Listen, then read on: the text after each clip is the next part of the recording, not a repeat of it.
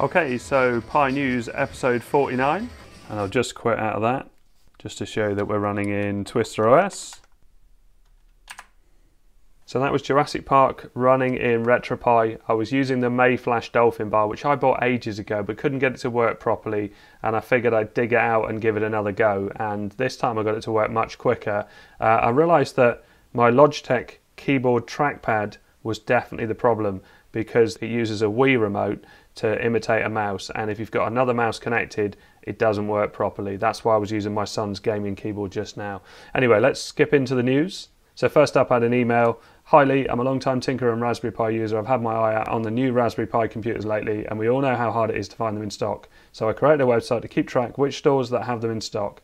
I had it running on a Raspberry Pi for my own use, but decided to publish it to the internet and moved the site to a shared hosting service. I was able to find a Raspberry Pi Zero 2 in stock just recently using this tool, and I figured other people could use it too. So the website is rpilocator.com. And André asked me to send him some links for other sellers, so I sent all the UK ones from the Raspberry Pi Foundation. There's about 5 or 6 different links that I've given him. And if we go to the site, RPI Locator, you can see that Raspberry Pi 4s are in stock at the moment, £43.50. So if I click on the link, it takes you straight to the website, and you can see that I could buy a Raspberry Pi 4 2 gig for £43.50. You can see the other models are out of stock as it's just updating itself. So let's close that one down.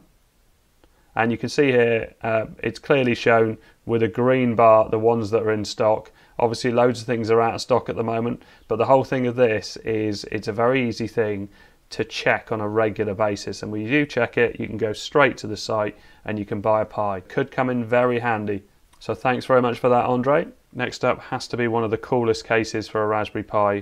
This Cyberpunk case. It looks like a Raspberry Pi 4 in there with an Ice Tower cooler. There's an OLED screen you can see on the side there as well, and what looks like either glass or Perspex sides on it. But the detailing on this looks just brilliant. And if we skip through the photos, this one here shows the back. So you can see there's an extra couple of fans. So that will be very cool. It looks like air can pass through the design anyway, so I'm sure that will keep it super cool with an Ice Tower cooler.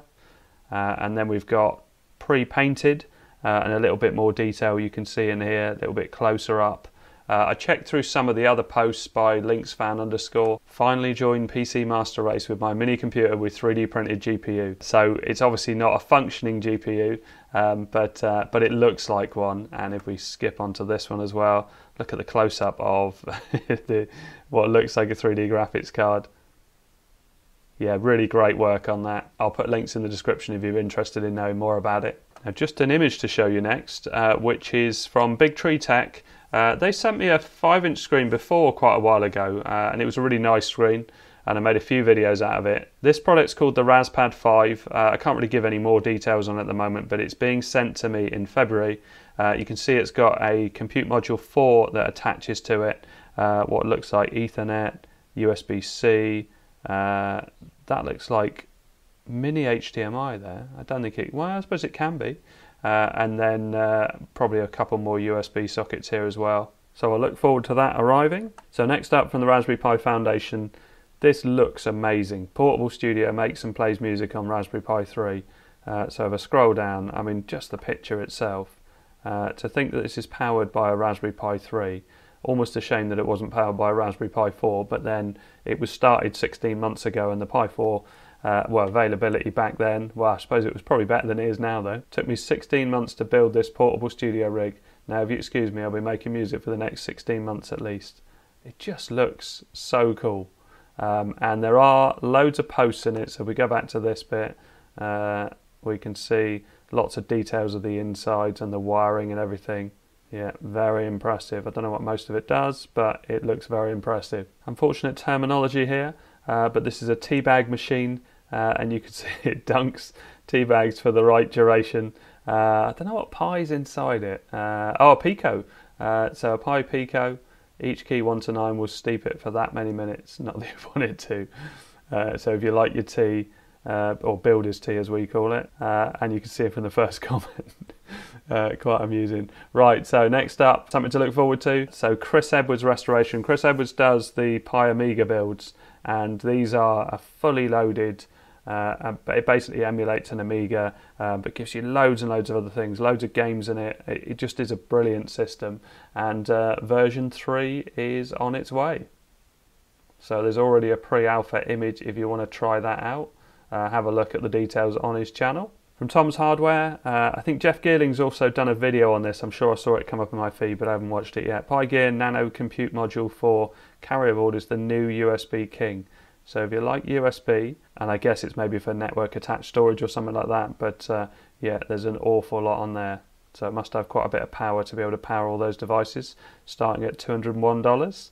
And another one from Tom's Hardware, a strange one this time. Raspberry Pi brings 9 Game Boy together as one. So this is Minecraft running on 9 Game Boy screens.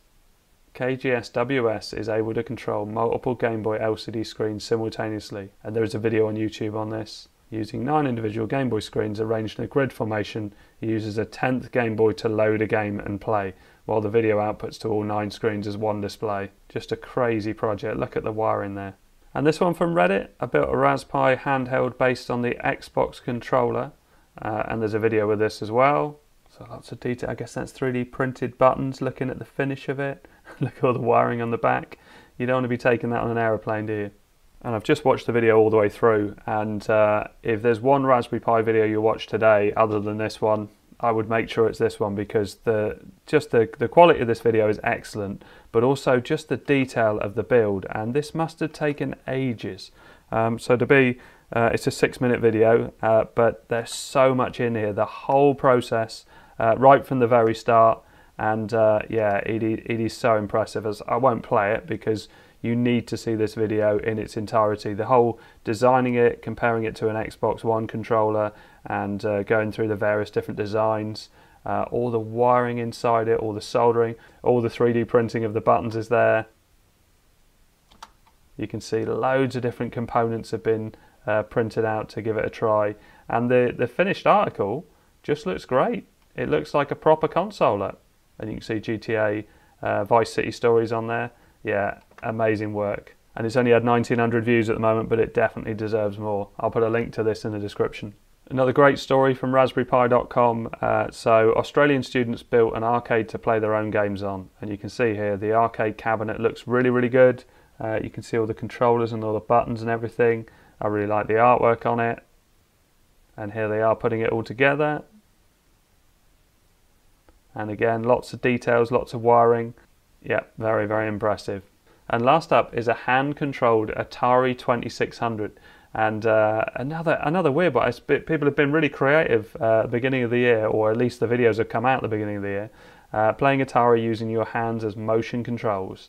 And if we scroll down through, you can see there's a Microsoft, I guess it's like a Kinect sensor that senses your movements, and Combat was one of the games I had. Atari 2600 was the second console we ever owned back in the day. Super impressive. And there's all the details again, loads of levels of detail, and you can see the recognition of the hand there as well. And this bit on the hand as well looks cool, with what looks like a Pico there. Okay, so I hope all this helps. I hope you liked it. Thanks very much for watching. Please like and subscribe.